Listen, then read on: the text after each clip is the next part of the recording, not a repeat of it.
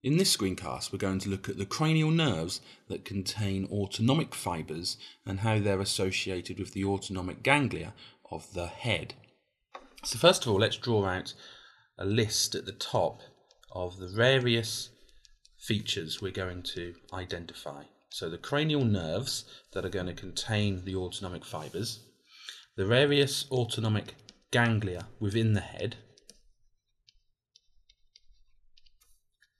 how these postsynaptic fibres travel to their target organ within the trigeminal nerve, so which branch of the trigeminal nerve they travel to their target organ, and the target organ itself. So there are 4 cranial nerves which contain autonomic fibres.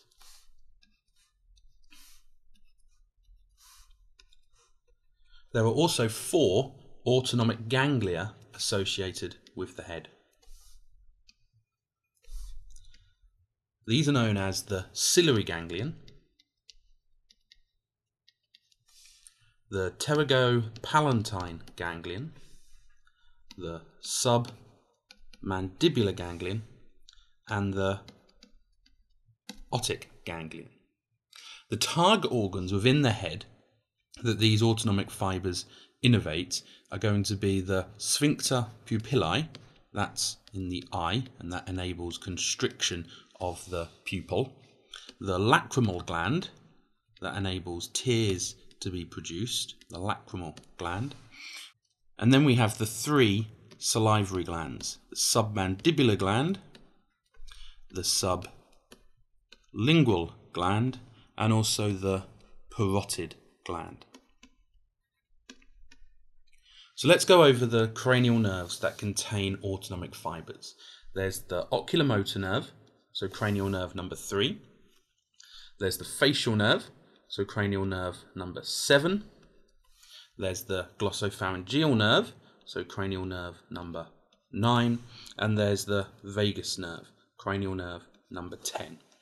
Now, first of all, let's just deal with the vagus nerve, because the vagus nerve doesn't really give rise to a great deal of autonomic fibres within the head, and these mostly send autonomic fibres down to the thoracic and the abdominal viscera within the trunk. So we don't really need to look at these in any much detail.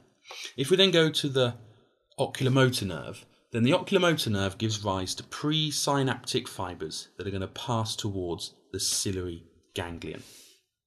From the ciliary ganglion, these fibres synapse with postsynaptic fibres, and they're going to pass to the sphincter pupillae of the eye. And like I said, they enable constriction of the pupil.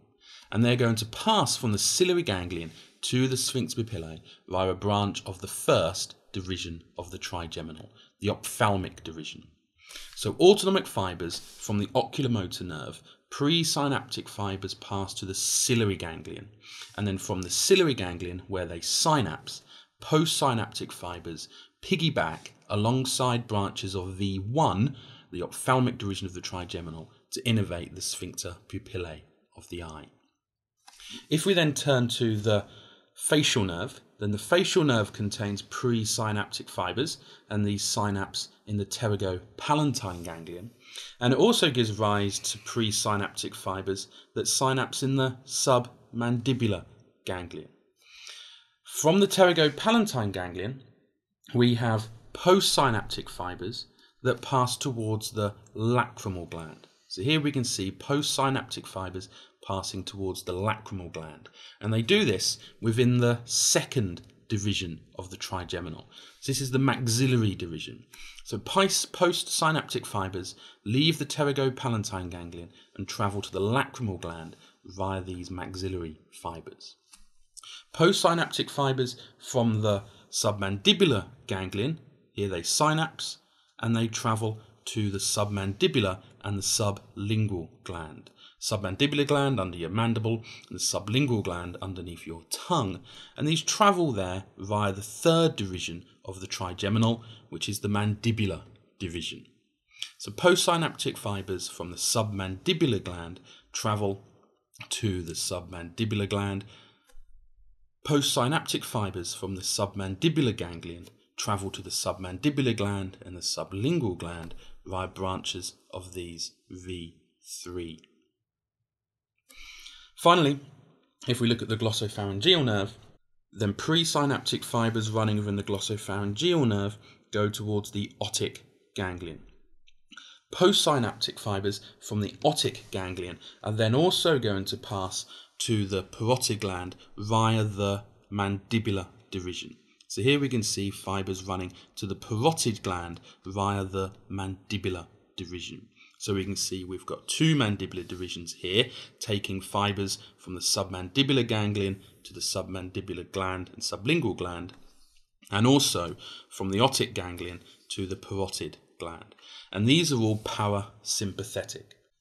So let's just quickly look at the sympathetic input, and the sympathetic input into these ganglia are going to come from the superior cervical ganglion, and within the superior cervical ganglion, which is the upper limit of the sympathetic chain, the postsynaptic fibres are going to leave and pass towards the common carotid artery.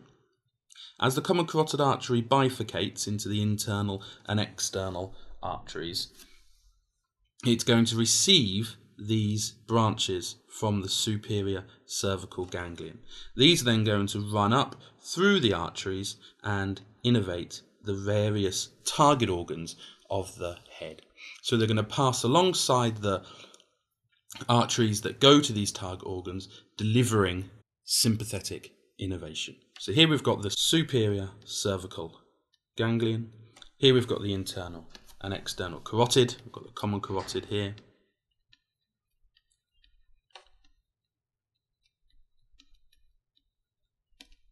And these postsynaptic fibres are going to run alongside the arterial supply to innervate these target organs. So this is just a brief summary of the autonomic innervation to the head.